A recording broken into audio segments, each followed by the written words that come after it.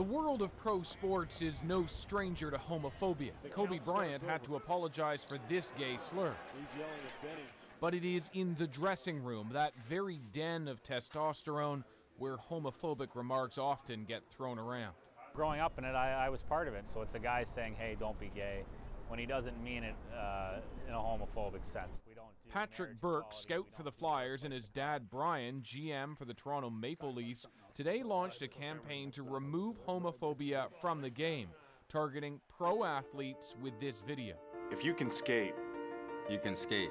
Some of the biggest names in hockey urging players to treat everyone equally. If you can score, you can score.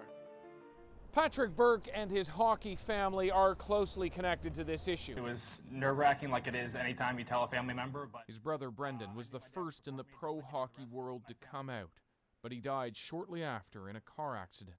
His father, the Leafs GM, took up the mantle, marching in pride parades, and now with this campaign. We're now joined by hockey players from around the world supporting my son Brendan's simple message. if you can play, You can play. I can remember, in grade 3 being gay.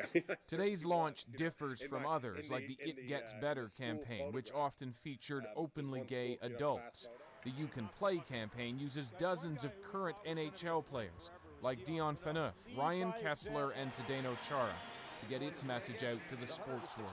Make sure that the next generation of Brendan Burkes, the next generation of young gay athlete, feels safe in their room. It's the right thing, and it's because what my son stood for. Would have preferred to do it with him, but. David Coleman, CBC News, New York.